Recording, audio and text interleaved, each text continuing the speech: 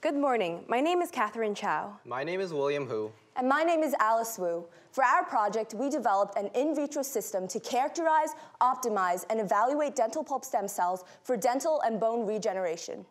Today, even the most industrialized of societies are in need of better solutions to combat oral disease. Dental caries is the most prevalent infectious disease worldwide, and chronic periodontitis, which causes irreparable damage to the tooth, as shown in Figure 1, affects 47.2% of adults over 30 in the United States. And yet, existing solutions are limited to dental implants, which face the risk of implant rejection and require costly bone grafting processes, a clearly painful procedure as outlined in Figure 2. Stem cell-based tissue engineering directly answers the need for a therapeutic alternative that promotes the renewal rather than the replacement of dental tissues.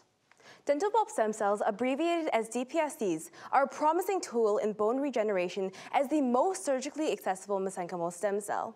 DPSCs have demonstrated lower morbidity rates, high interactivity with biomaterials, and extensive differentiation ability as shown in Figure 3. Most notably, surface topography has been shown to be a critical influence in cell behavior. Specifically, multi-scale pattern topographies have shown influence in cell adhesion, proliferation, and differentiation of DPSCs. And a 2006 study done by Engler et al. Revealed that when plated on rigid matrices, DPSCs were capable of osteogenic differentiation. Thus, we investigated the effects of pattern surfaces without the effects of external factors like dexamethasone in order to best replicate what can be used in vivo.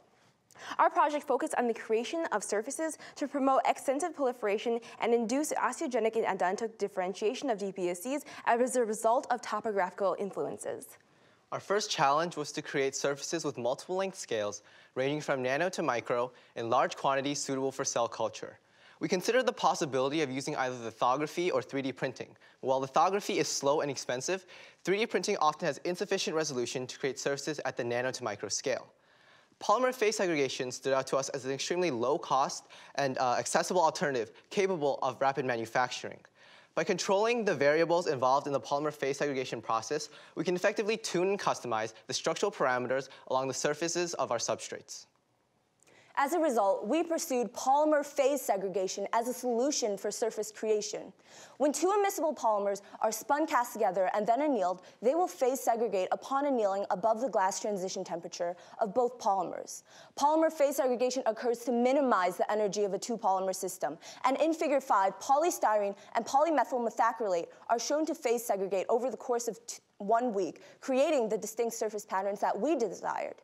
Thus, we hypothesized that we can create a large variety of multi-scale patterns by mixing two immiscible polymers in different compositions and controlling their time of annealing. We chose polylactic acid and polystyrene for our polymer blend because both polymers are highly immiscible and possess a glass transition temperature lower than their degradation temperature. Both polymers can also be spun cast together since they share a common solvent of chloroform. And with these initial conditions fulfilled, they will phase segregate upon annealing. After preparing 1 by 1 centimeter silicon substrates, we individually solubilized 2 forms of PLA and 3 molecular weights of PS with chloroform. These solutions were then mixed together in 3 volume ratios of PLA to PS, and the final solutions were spun cast onto silicon substrates to form thin films. The thin films were then annealed in a vacuum oven at 180 degrees Celsius for 72 hours. The substrates were then left in toluene treatment for 12 hours in order to fully dissolve the PS phase. We imaged and analyzed the resulting 20 surfaces using atomic force microscopy and nanoscope analysis software. After characterizing these surface topographies, we chose 4 of the rough surfaces and 2 flat control surfaces for DPSC plating. The chosen surfaces, as shown in the right-hand corner of the slide, were sterilized in ethylene oxide treatment done for us by Brook University. The set of images depicted on the left side of the slide shows one of our surfaces before and after toluene treatment.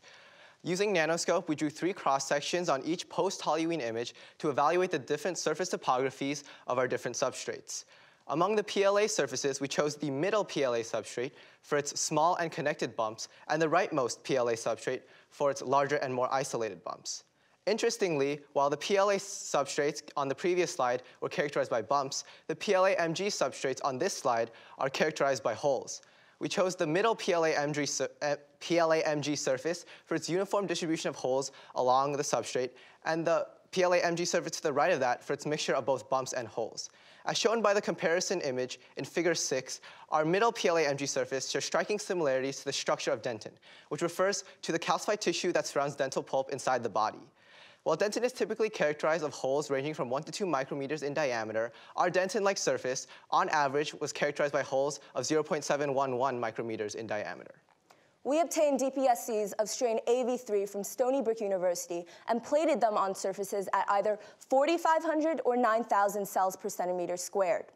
We cultured DPSCs in a T75 flask and detached cells from the flask by adding trypsin. We then neutralized the cells using a growth media which contains fetal bovine serum that incorporates a trypsin inhibitor. On days 1, 3, and 5 post-cell plating, we counted cells to calculate cell proliferation rates. And on day 5, we stained cells for confocal imaging using Alexafluor 488 phalloidin, which is a high-affinity F-actin probe conjugated to green fluorescent dye. On day 35, we imaged the substrates under the scanning electron microscope to evaluate the biomineralization deposits on each surface. And subsequently, we conducted energy dispersive X-ray spectroscopy to analyze the elemental compositions of these crystals. Then we conducted RNA isolation and RT-PCR to look for differentiation markers. We analyzed the early-stage proliferation data by conducting a one-tailed t-test on cell count data to determine that higher plating density results in higher initial plating efficiency. However, the low-density plated cells revealed much lower doubling times.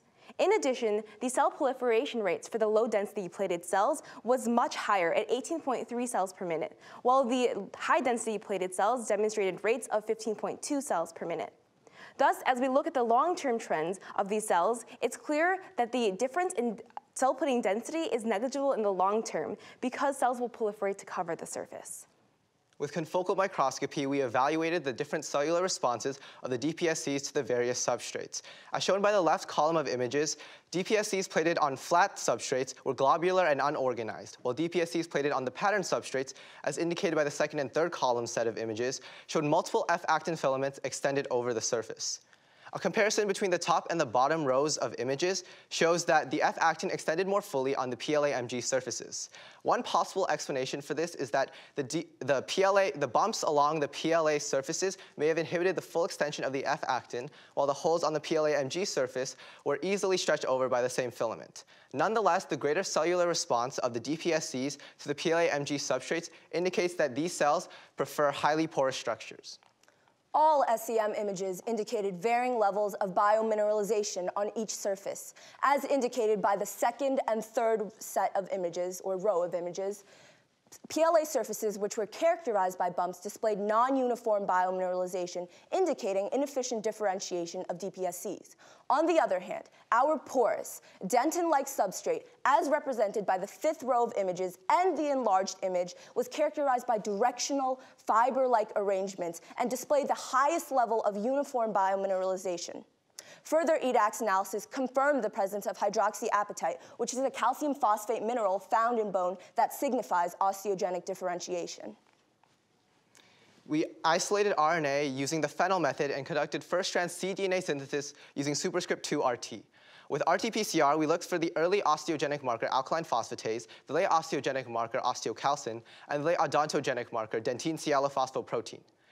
A comparison between the two rough PLA substrates, as shown by bar sets 2 and 3, shows that PLA substrates characterized by larger bumps induced higher levels of overall differentiation.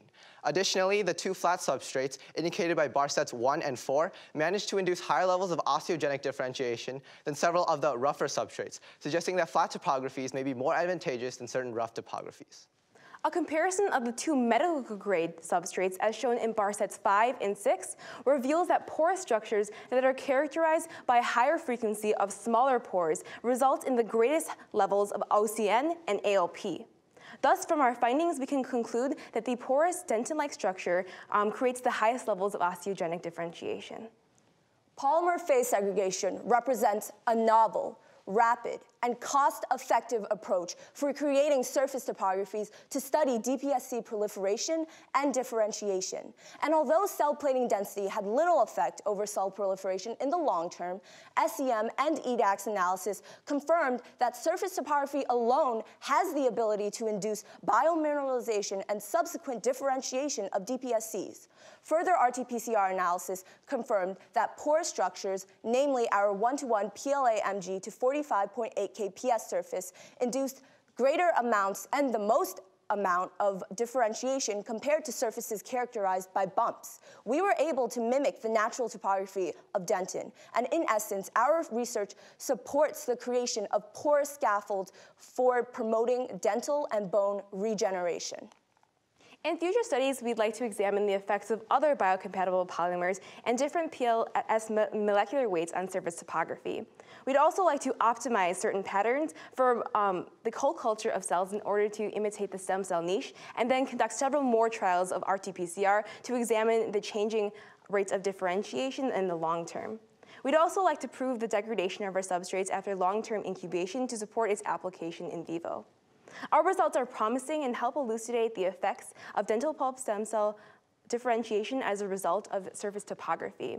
Both are crucial factors in determining how we can regulate DPSC fate and elucidating how we can improve dental pulp stem cell regeneration for bone.